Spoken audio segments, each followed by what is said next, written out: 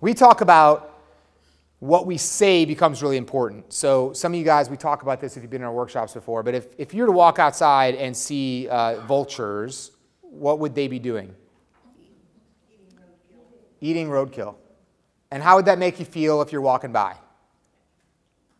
What? Okay. So what would you do? Kind of walk away. Right?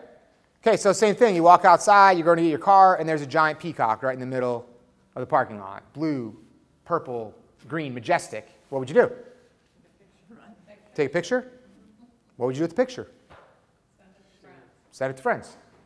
So we're in an area where we have vultures, and it makes us feel bad. There's a bunch of them. It's gross. We move away. We see a peacock. We stop. We notice. We take action.